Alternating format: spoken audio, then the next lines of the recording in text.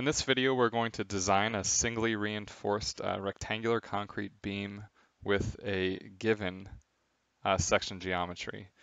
So we're given our height and width of our section, and we're only designing for our steel. So it's not necessarily 3 bars. We're going to design for the actual steel that we'll include. We're given our concrete strength, our grade 60 steel, our span length, and our loading, a distributed load with both a dead load and a live load.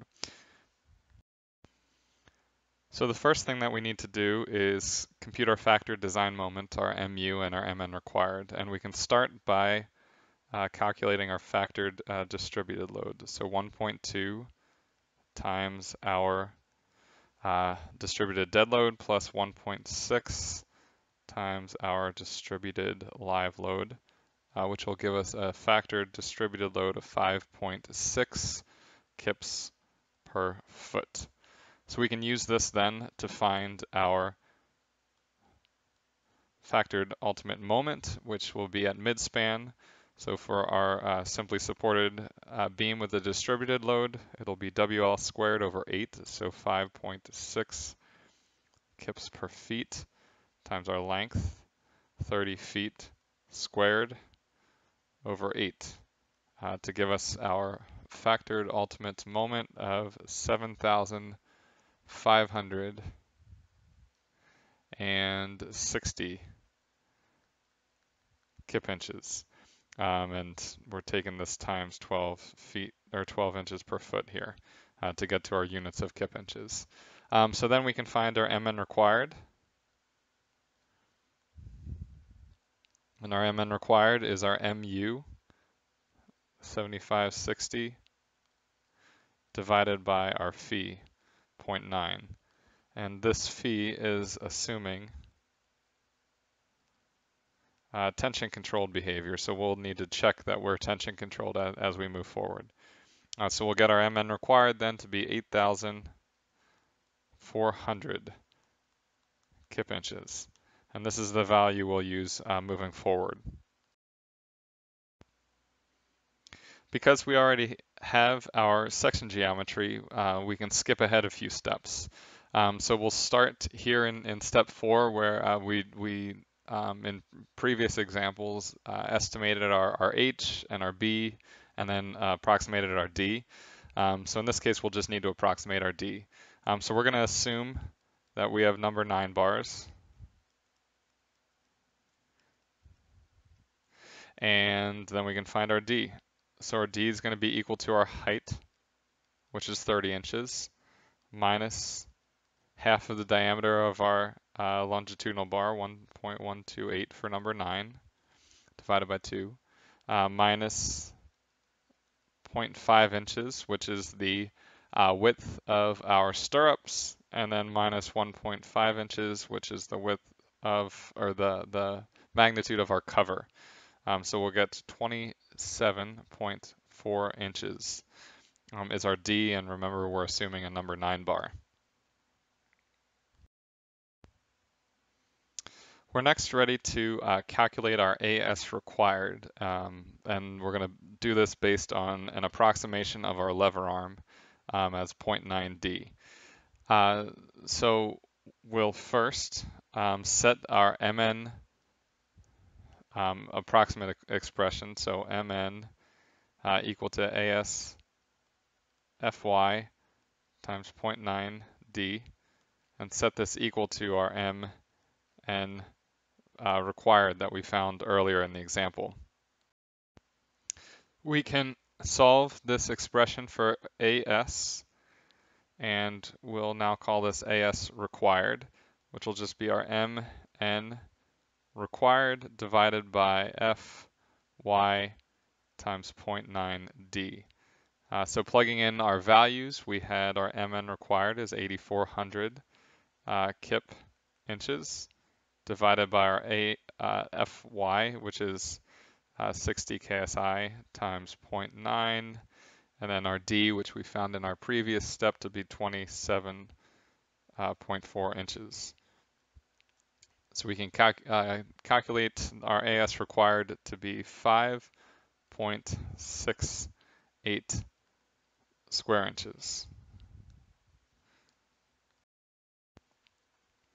We can then use a design aid or just our knowledge of the area of the bars and iteration on different numbers to look for our best option of the size of the bars and the number of bars that will be required. So I did this and I saw that our best two options would be either 4 number 11s or 5 number 10s, so that also that we can get all our bars in our cross-section width. So for this example, we're going to use 4 number 11s and move forward with that. So if you remember, we assumed a bar diameter of with a number 9 bar. So we need to go back and now recalculate our D based on our number 11 bar. So to do this, we'll take our D equal to our overall height, 30 inches. We'll subtract out half of our bar diameter, so 1.41, the diameter of our number 11 bar divided by 2. We'll take out 0.5 inches, which is the diameter of our stirrups, and then 1.5 inches is our cover. And we'll get D equal to 27.3 inches. And this will be our D value that we'll use moving forward, and then also the area of a steel that we'll use moving forward in this example. We'll next need to make sure that all of our bars fit in our available cross-section width with the required spacing that's required by the ACI. So we'll do this with our two checks and our spacing requirements. So first, our spacing requirements are the maximum of our bar diameter and 1 inch. So for us, we'll have the bar diameter controlling. We also need to find the diameter of our bend of our stirrups, which is 4 times the diameter of our stirrup. So 4 times 0.5 inches is 2 inches. So now we can plug all of our values into our two ACI expressions. So the first 2 times our cover, 1.5, plus 2 times our stirrup, 0.5, plus N, 4 bars, times 1.41 inches, plus N minus 1, so 3 spaces, times 1.41 inches per space. And this will give us a value of 13.9 inches, which is less than our base width of 15 inches. So we know that our first check is okay. So next we can do our second check. So 2 times our cover, 1.5 inches, plus 2 times 0.5 inches, plus the diameter of our bend, 2 inches, which we found above, plus 3 times diameter of our bar, 1.41, plus 3 times the diameter of our bar, 1.41, and we'll get a value of 14.5 is our required width, which is less than our width of 15 inches. So we're okay here as well. So we can fit all of our bars in our available base width.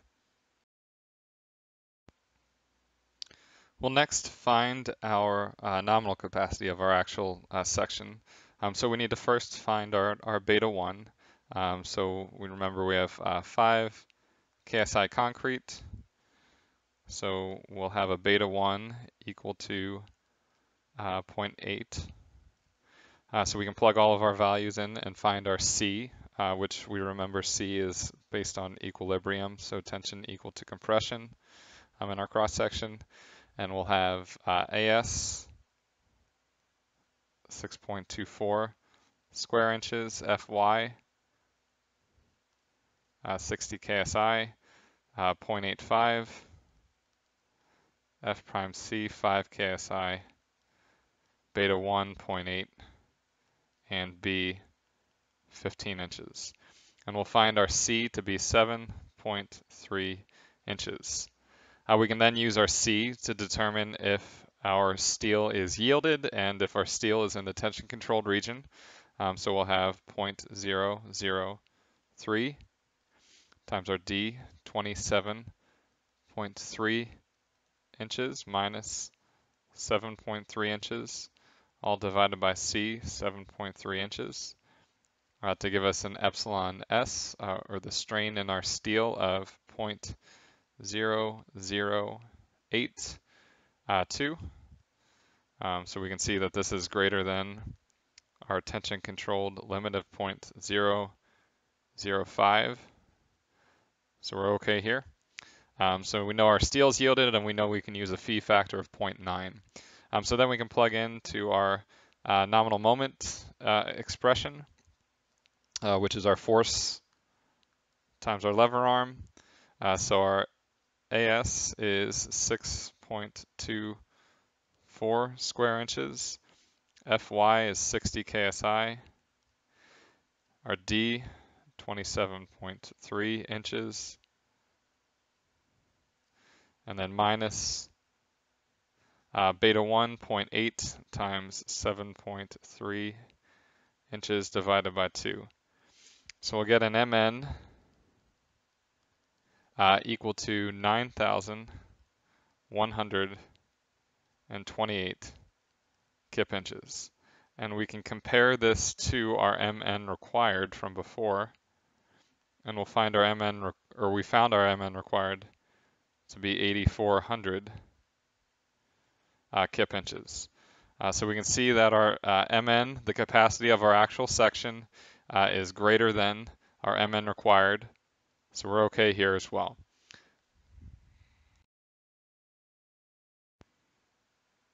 The final step would be to revise our self-weight and modify the design as needed, but since we were given our section dimensions, we don't need to revise our self-weight. So this is our final design. And we found that the steel that we would need in this section is 4 number 11 bars.